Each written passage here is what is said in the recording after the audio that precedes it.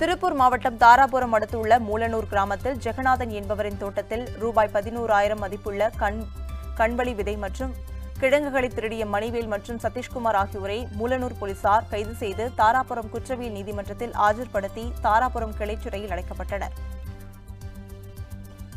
உண்மை செய்திகளை உங்கள் கண்முன் கொண்டு வரும் காவிரி நியூஸின் யூடியூப் சேனலை சப்ஸ்கிரைப் செய்யுங்கள். நொடிக்கு நொடி நாட்டு நடப்புகளை தெரிந்து கொள்ள Kaveri news.tv, Facebook, Instagram, Twitter போன்ற சமூக வலைதள பக்கங்களோடு எப்போதும் இணைந்திருங்கள்.